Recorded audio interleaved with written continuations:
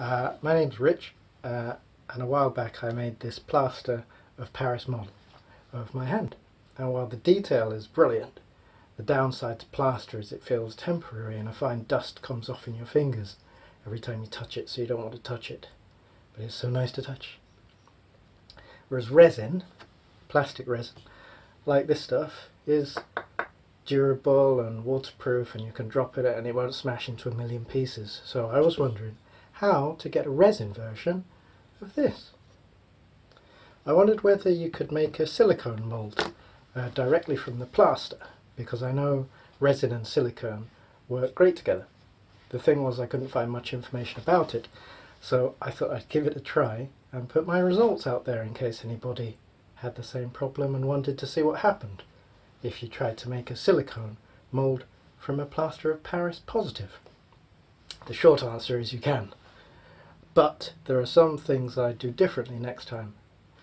So here's what I did and what I used. This original plaster of Paris model came from an alginate mould.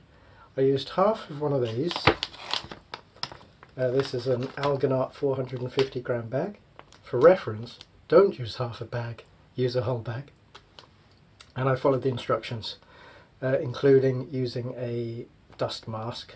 There are plenty of YouTube videos on alginate for reference, so look those up. Use a thermometer and weigh everything, just in case. Originally I'd intended this to be an open-handed model, but very soon into the alginate process I realised there wasn't enough mixture, so I closed my hand and made a fist instead. Yes, it would have been better to be better prepared, but you can only do so much, and really I'm just doing this for fun. Then, that's the alginate. Then I mixed up a batch of plaster of Paris per the instructions and poured that into the alginate mould. I used this stuff, Mouldmaster fine casting powder. This stuff sets in about 20 minutes, and then you can very carefully cut away the solid alginate. You have to be careful.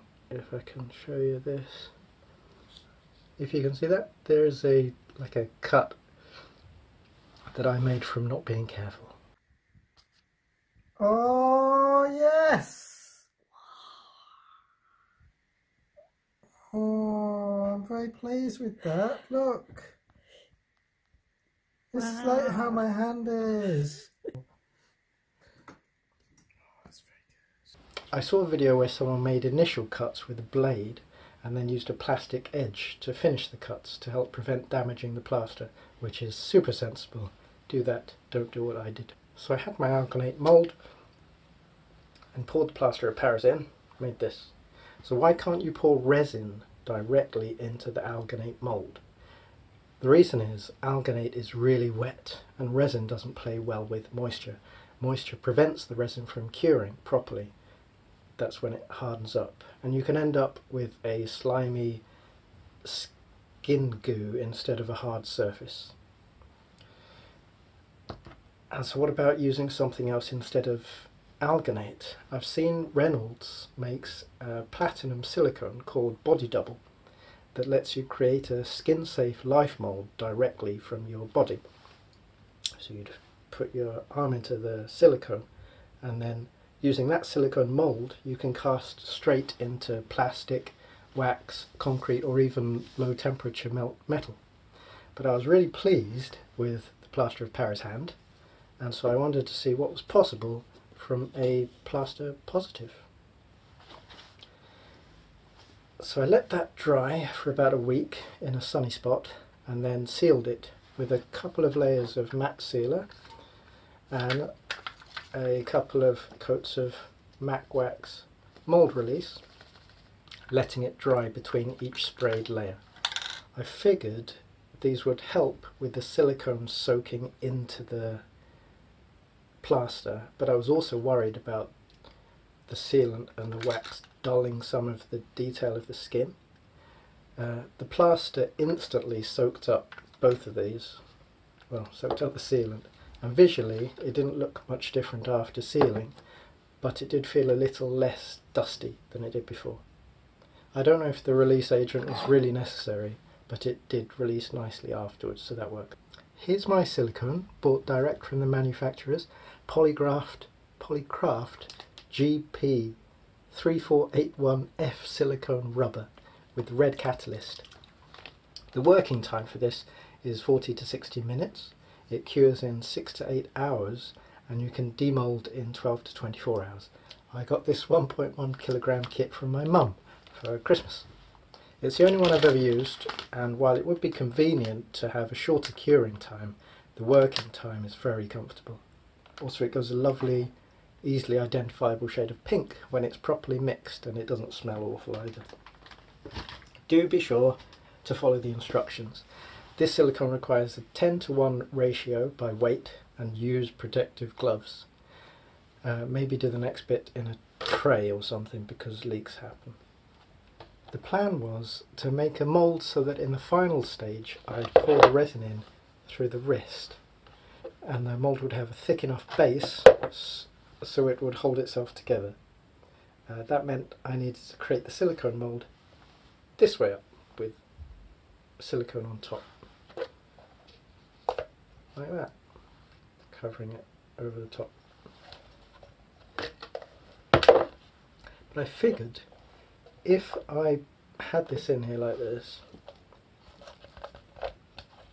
and just poured it straight in, I might have trouble getting coverage, like in all the nooks and crannies. So what I did was make up a small batch of silicone and painted it directly onto the plaster. This also let me gauge whether there are any immediate issues where the silicone made surface contact with the plaster. I thought air bubbles might come out of the plaster, like when you squeeze a dry sponge in a bucket of water, but happily they weren't. The silicone actually brushed on really easily to the plaster of the Paris model, getting in all of the skin folds. I couldn't paint around the whole model with the first coat of silicone because I couldn't get under all the overhangs with it in one position. Because of gravity it would ooze out. So I applied it on one side first, filling the big wells like under the curled fingers. Then when that was dry, I'd turn it and fill a different well. I'd then let that dry and fill in more of another side. Something I was counting heavily on was the fact that silicone loves sticking to itself, so it wouldn't matter about applying it in layers. They'd all hopefully bond enough to form a solid block at the end. The plan was to build up silicone layers until I was confident enough that a full pour wouldn't find any overhanging tricky bits and make bubbles. The silicone was applied fairly thinly at this stage. It didn't take long to start curing. I left a few hours between each coat to be sure each layer was cured enough not to mess up with the next brushing layer. It did completely wreck my cheap brush though, so don't use nice brushes for this. I wouldn't recommend it, but I kept cutting the brush back open, effectively creating a brush with silicone fingers. But you end up cutting some of the bristles and those get into the layers, so probably don't do that.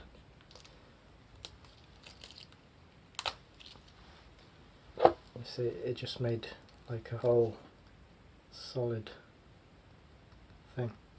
I may have gone a bit overboard with the number of layers, but it was a good test of seeing whether the technique would even work. It actually worked great, so that's useful to know, although you might get different results with a different silicone.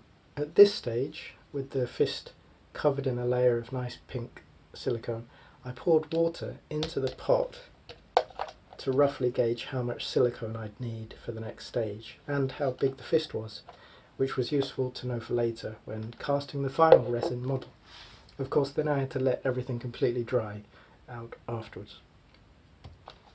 I also put a clay donut under the fist to prevent air getting trapped underneath and hold it to the bottom. Do not do this. I'll tell you why later.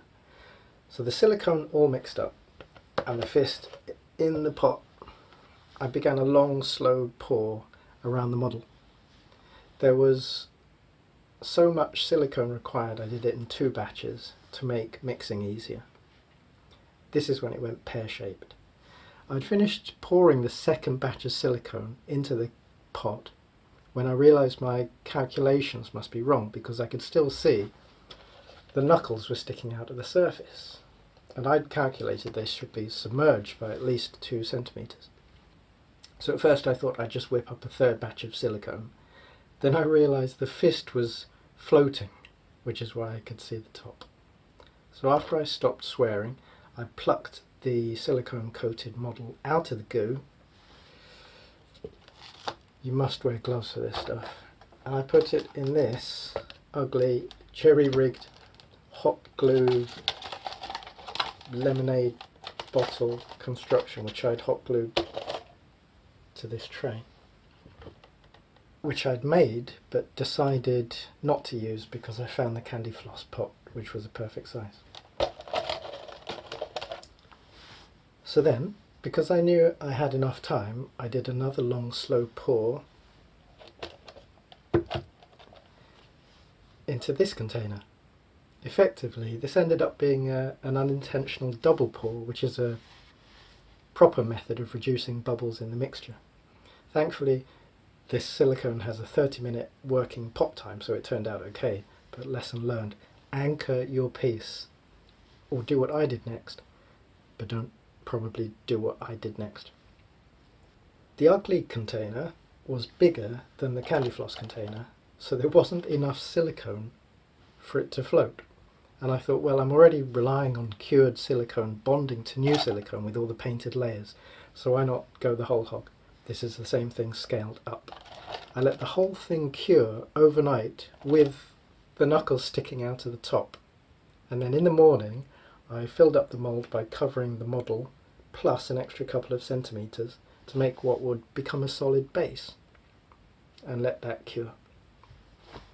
The next day I took the whole silicone mould into the garden for no reason except it was sunny, and I cut the silicone to extract the original plaster model. I tried to cut the silicone with curves to provide a locking key for later. The silicone was very thick and tough. Here it is. And I used some scary retractors to hold the silicone open, and I retrieved the original in pretty good shape. You can see it's been stained in some places with the pink silicone that I'm not quite sure how to remove, so I've left it rather than risk further degradation. Inside, the negative mould looked pretty good in terms of structure and skin detail, but I could see some unfortunate tears inside, where the silicone split on more delicate parts rather than on the big flanks, but it kind of looked like they might join up with some care when reconstructing the mould.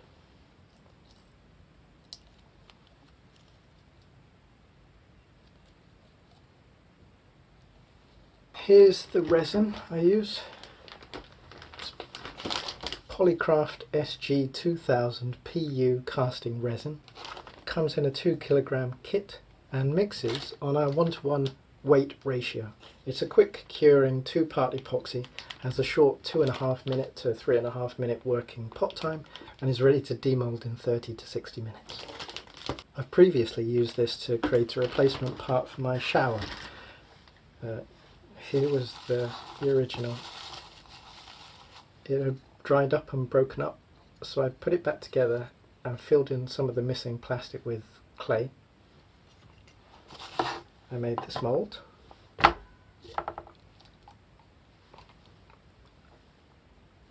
Using that, and then here's one of the finished pieces that came out. It even replicated the thread of the screw in the top, which is brilliant.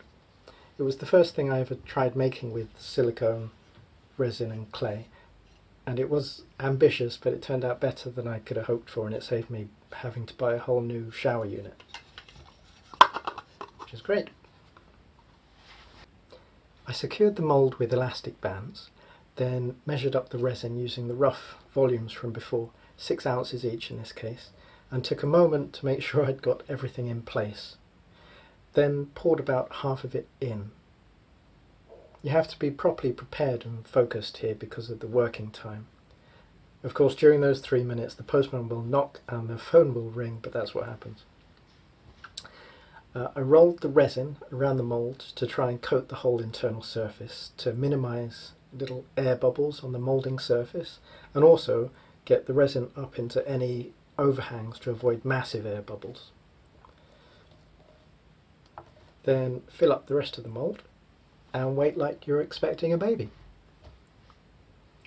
The curing here is an exothermic reaction, so it's lovely and warm while it's doing it.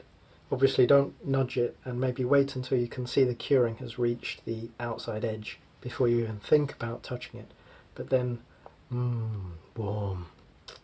Then the best bit, or possibly the worst bit if it's gone wrong at any stage, is the birthing.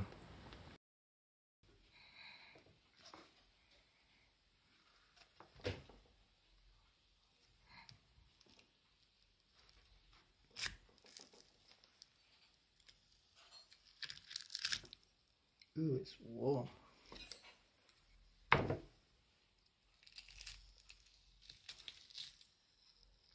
Oh, leaking.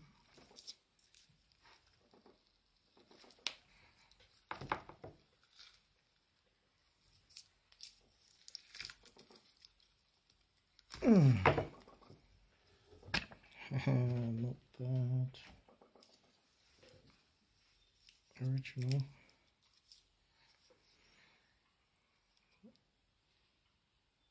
It's not bad.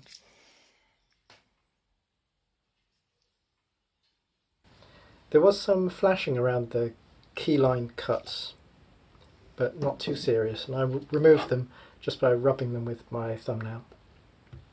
It seemed pretty good, and then, because I could, I immediately made another one. So here's the finished products. The original, as I mentioned before, there was some silicone attachment to the plaster. This might have been reduced by applying more sealant prior to brushing on the silicone, but don't take my word for it, I clearly have no idea what I'm doing. This was the first resin copy. I don't know if you can see, I'll put some pictures in, but there's not 100% of the detail that's in the plaster. But it's pretty good. The form and the presence is all there, and there is good skin pattern, the folds and thumbnail detail. I think if you hadn't seen the ultra detailed plaster version, you'd think it was great. I can drop it without worrying about it smashing into pieces. It's waterproof, and if it gets scratched up, I can make another one in half an hour, in different colours. Here's the second resin positive. You can't really tell, but I added a little blue resin colouring, but clearly not enough. The detail again is almost identical to the first, so I won't be worried next time about the pigment inhibiting the cure. So final thoughts. As an experiment to see if you can get a detailed resin copy from a plaster original, I think this was a success. If you need to keep your plaster original untainted, I'd recommend experimenting first with sealants and release agents on a model that's similar to your original. Maybe it needs more sealant, or maybe it needs less. But this is just something I thought about trying and thought it might be helpful to share. So good luck, let me know how it goes. Happy crafting, kids.